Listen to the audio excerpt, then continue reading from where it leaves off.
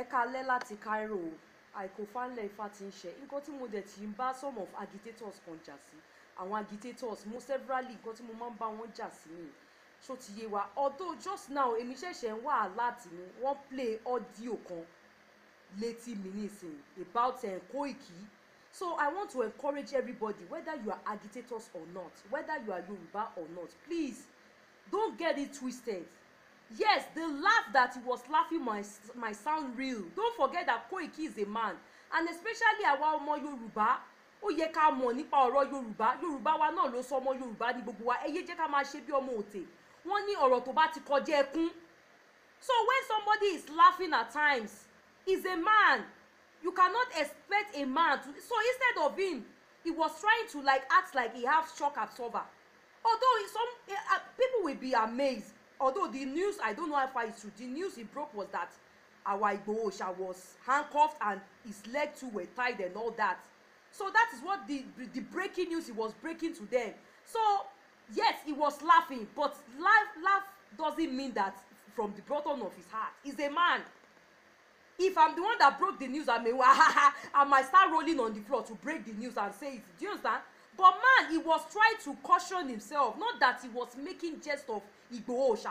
He was surprised, one, and at the same time, ọ̀rọ̀ tó bá Yorùbá ní ọ̀rọ̀ tó bá ti kọjá ẹkún, according to our dialect, there are some things that even if you cry till tomorrow, it will not help the situation. So it's better to be. Do you understand? It's not. Yes. If you listen to that audio, he laughed, but that laugh was not the laugh of laughing. It's the laugh of bitterness in the heart. Wallahi lazim, yo, Ọlọ́run inú mi, yo, cover Koiki. He's a man. We do not expect him to open his teeth. He will never laugh at Igboho Oòṣà. I don't know Koiki. I've not met him before. But ọmọ Yorùbá lè mi mo mojú mo mora so kò yí ọ̀pọ̀lọpọ̀ wa ẹ má bínú.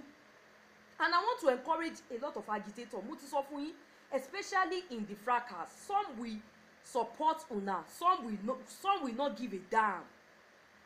So mind the way you react to things. They are into fracas, so that you will not drag yourself into it. Kì í ṣe gbogbo nǹkan tẹ́ bá gbọ́ láti inú fracas.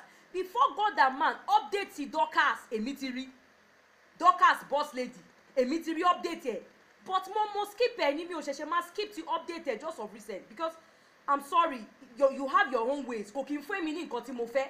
Any platform, I've said it before, if you don't give me what but your update, point of correction, your update shouldn't be what I want, but kò kí n fún mi ní nǹkan tí mo fẹ́. Gbogbo sẹ̀rẹ̀rẹ̀ ní bẹ̀rẹ̀ yẹn me I no get time. But now tí Gbaski platform Anna Mayowa mo ṣẹ̀ṣẹ̀ rá wọn baddest analysis tó ń ṣe lọ́wọ́, so mo ti wo ti Anna Mayowa báyìí máa ṣẹ̀ṣẹ̀ sáré lọ search fún ti Dorcas máa wá take time láti wo because agbẹ́jọ́ ẹnìkan dáṣọ ti yé wa ó ń ṣe àwọn àlàyé kan, so máa ṣẹ̀ṣẹ̀ lọ wo ti update ti dọ̀pọ̀ mo ti wo ti Anna Mayowa. So mo kàn fẹ́ encourage agitators. There are some things that can push you people aside. Ṣé òun try láti solicit fún with evidence fún Mọ́mì Aláṣàbí. So èmi bẹ́mi ṣe máa ń ṣe tèmi bẹ́mi ṣe máa ń ṣe nǹkan tèmi mo mọ Mọ́mì Aláṣàbí dáadáa. I know the kind of person she is. Then analysis Anna Mayowa ọ̀tọ̀ tí Dorcas náà tí mò ń sáré wá lọ wá nísìn ọ̀tọ̀. Àwa ṣẹ̀ṣẹ̀ mú mẹ́tẹ̀ẹ̀ta Mọ́mì Aláṣàbí as a person, Dorcas analysis, then Anna Mayowa's analysis lórí tèmi màá wá ṣẹ̀ṣẹ̀ mú mẹ́tẹ̀ẹ̀ta to combine to see what from my own. I might not update about it but to be able to gather. Do you understand? Because Gbaski platform was perplexed in the spirit. Èmi kẹ̀dẹ̀rẹ̀ níwájú Ọlọ́run àtèèyàn mo dédé wo Mọ́mì Aláṣàbí wọ́n bẹ̀rẹ̀ sí ní throw all kinds of shade. Èmi tiẹ̀ ti update lẹ́yìn ìgbà pé màmá ẹ̀ ṣe jẹ́ ká láfojú fò. Èmi ò mọ̀ pé ó ní nǹkan tí màmá lá màmá ṣé mo a lot of things is going on Facebook táwọn ò tiẹ̀ rí lórí YouTube. I never knew.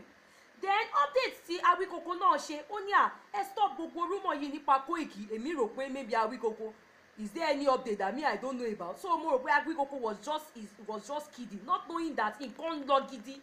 Ẹ wo ẹ̀yin ọmọ Yorùbá jọ̀ọ́, let's avoid distraction. Igboho Oòṣà need us. Igboho Oòṣà need every one of us. He needs us right now, and he wouldn't be happy with all this kind of ẹjọ́ torí Ọlọ́run mo fẹ́ rọ̀ wá anything ya wèrè tó mi mo máa ń sọ anything can be pending. Ẹ jẹ́ ká fi wèrè sílẹ̀ lọ́wọ́ yìí, ẹ jẹ́ kí wèrè strike, ẹ jẹ́ kí wèrè go on strike. Mo ń sọ fún yín ẹjọ́ gbogbo yín ni mo bá wí, gbogbo wa pátá ni mo bá wí ẹjọ́. àti ìwọ tó ń ṣe Yorùbá náà tó bá nífẹ̀ẹ́ sí wa bẹ́ẹ̀ tiẹ̀ nífẹ̀ẹ́ sí wa mò ń bẹ̀ yín. Love you guys, please let everything be. Ẹ jẹ́ kí wèrè kàsàlà ẹ jẹ́ kó wà pending. We can make it happen. Love you guys, I gotta go. Èmi fẹ́ lọ sùn all the way from Cairo.